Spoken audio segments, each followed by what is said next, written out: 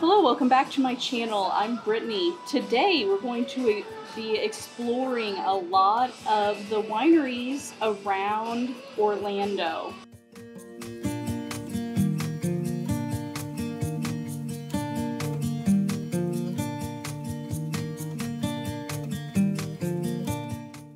Whenever I moved here roughly 3 years ago, I had no idea that there were so many wineries in the city. People think Orlando, they think Disney, they think theme parks, but there's a whole lot more to Orlando. In the coming months on this channel, I'll definitely show you more of what Orlando has to offer. So we're at our first winery now, and it's the closest one to the city. We're actually roughly a mile from downtown in the Mills district, and we're at Leap Winery. It's actually the only sustainable winery in the state of Florida. They source their grapes from around the world from sustainable and organic small farms. They ship them here and mix and ferment on site. Flights started around $8 for 3 tastings, and I think that's a pretty good deal.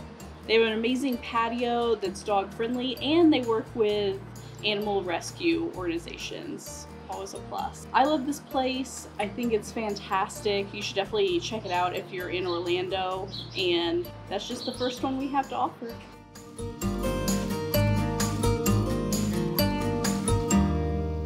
Next up on the list is Island Grove Winery.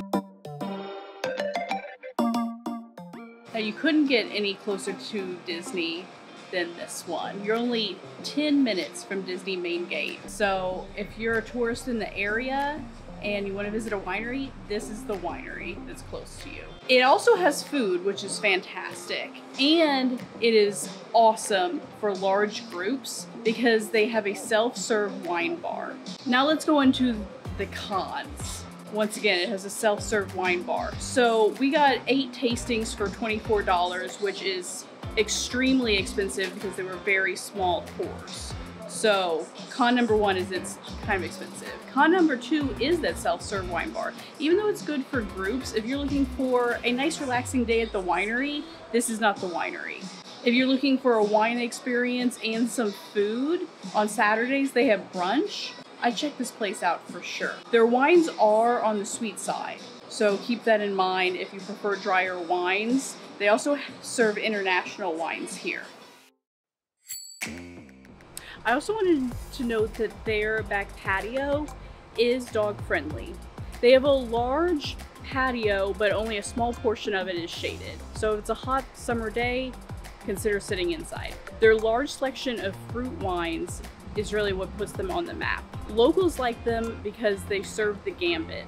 Peach, blackberry, strawberry, they serve them all. They're especially known for their blueberry wines. So if you stop in, make sure to try some of their blueberry wine. The blueberry Moscato is my personal favorite.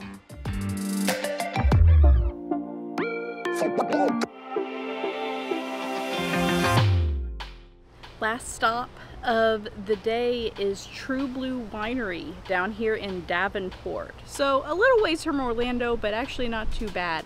They have a dog-friendly patio in the back. It's kind of rustic, has a very local feel. I think you would like it. The wines that they're known for is their blueberry and blackberry. They have 3 different kinds of blueberry wines, and along with a whole bunch of other fruit wines also. I particularly like the peach here. They also have food. We split a Cuban sandwich. It was fine. It wasn't very authentic. On Saturdays, they also have wood-fired pizza, which is kind of a nice touch. I like the wines, I like the vibe. I'd come back. I also would like to mention that a flight here is only $11 and you get to keep the wine glass. That's kind of a steal. Maybe worth the drive. Thanks for joining me on this video, visiting local Orlando wineries. I'll catch you in the next one. Bye!